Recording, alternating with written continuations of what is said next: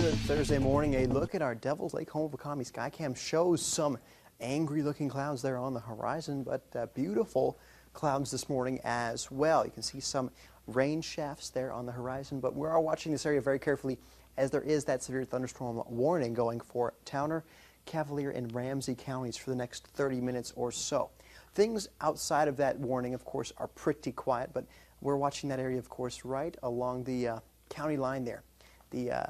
The Towner County, Cavalier County line, and it looks like that warning may have been canceled. Let me get the latest information on that because I do want to get that information relayed to you accurately. Yes, they have canceled that severe thunderstorm warning just about 1 minute ago. So just before I showed you the Skycam, they canceled that warning. So this is now just a strong storm, no longer severe there, heading toward the Edmore area, but still some heavy rainfall with this one, and still could be some gusty winds there, even though that storm is no longer severe. So they canceled that warning about 30 minutes early for that neck of the woods. And you can see there's heavy rainfall extending all the way down toward the Devil's Lake area from Edmore, just south of Langdon, heading toward Park River as well. So this is where we're seeing the most activity at this point, but as we see temperatures in that area only in the upper 60s, so still fairly cool at this point there in the Devil's Lake area. But Thief River Falls, 76 degrees right now, 65 right now in Fargo, but the dew point in Fargo, 64 degrees. So when you get that dew point and that air temperature really close together, that's when you can really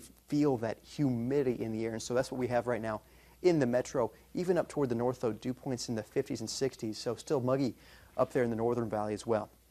By lunchtime, we can still see a few of those showers or storms hanging on in our Minnesota neighborhoods, but sunshine does look to join pretty much the rest of us with that south wind helping to warm temperatures by lunchtime, 70s and 80s, those temperatures at noon. Then by 3 o'clock, could see some low 90s work into the map, into the temperature map there by 3 o'clock already. And still could be a few straggling showers and storms in Minnesota, but I do expect those to be more isolated in nature by the time we head toward the early afternoon hours. And then we can see there's the good chance of 90s in the southern valley, even toward Devil's Lake, toward Ellendale, perhaps seeing those low 90s as well, with plenty of clear sky for us by the 5 o'clock hour. By 8 o'clock, still seeing mild temperatures, 70s and 80s still by 8 o'clock tonight, and 10 o'clock still seeing 70s. So we're going to be mild. We'll be humid again overnight tonight, and we'll have some more chances of showers and storms late overnight into tomorrow morning as well. 2:30 a.m. tomorrow. Watching out of Bismarck, some storms, some moisture pushing in, and those do look to approach our western neighborhoods there by about 5 o'clock in the morning. So, of course, we'll watch that very carefully tomorrow morning as well. Here's our photo of the day, a beautiful cumulonimbus cloud at morning time from the War Road area. Thanks, Linda, for uploading that beautiful picture of that cloud. And then for tomorrow, we're up around 90 again. A few of those storms that we're talking about tomorrow could be on the strong to possibly severe side, but we do look to cool down a little bit into the weekend. Looking at low to mid 80s both Saturday and Sunday, with still a chance of a few spotty showers and storms here or there. But Jordan, the good news is we look to have plenty of dry time for the weekend and stay plenty of dry time moving into early next week as well.